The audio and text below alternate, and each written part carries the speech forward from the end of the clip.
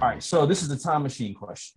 All right, so based on what you know now about your vocation, if you can go back to the first day and talk to that Bridgette, what advice would you give her?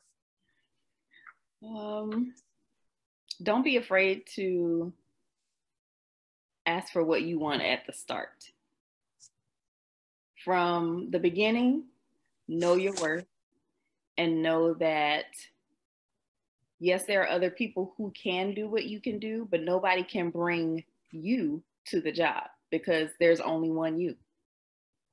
So just building that confidence in a sense to make sure that you understand that from the beginning is kind of what I would say to myself. Like, you got this. Mm-hmm. All right. Confidence.